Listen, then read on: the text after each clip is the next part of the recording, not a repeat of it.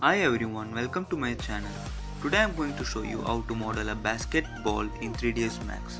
Today I am just doing the modeling of the ball and later I will be doing the texturing. Okay, let's start. Come to perspective view with Alt W, create a sphere for the ball, and now choose segments to 16 and radius to 50. Now let's make the ball editable poly. Right click and editable poly and then choose edge. Now come to top view and in edge section choose for edit geometry. In edit geometry you can select cut. Now cut these exact vertices, the first one here, the second down and the third over here, and below that the last one, the fourth. Okay, let's delete the other edges around them. So select these edges, select all the edges around them except the vertical edge in between all these lines. Select all of them and now give control backspace. Give control backspace to delete them. Okay, now come to perspective view and you can see that down there it's not changed.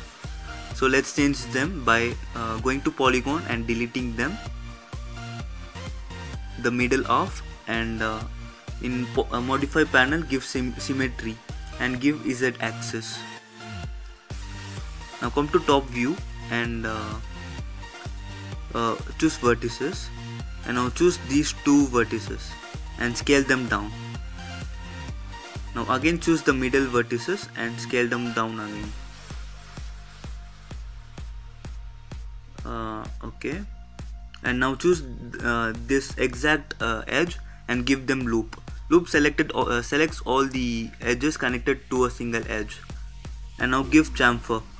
Chamfer amount to I think 2. Okay, and segments to 1. Now chamfer them again. Chamfer them again, and this time give it 0.2. Okay. Now select these edges. One second. No, again one, this one in the middle and the third one. Okay, now select loop. All the edges are selected, connected to them, and give them chamfer. Chamfer them amount 2 the first time and again chamfer them, this time 0.2. Chamfer and 0.2. Segments 1. Okay.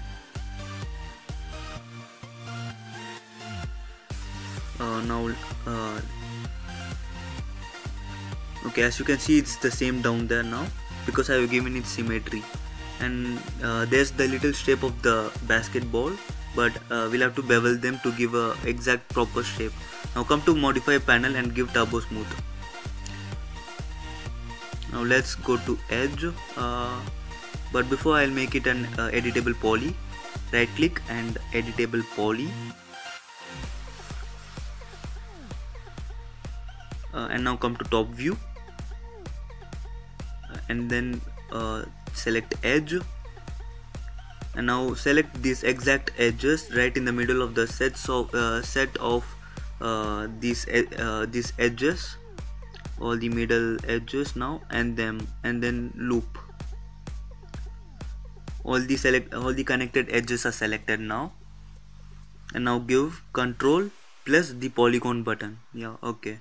Now the polygons are selected instead of the edges, and now now give them grow in the selection bar.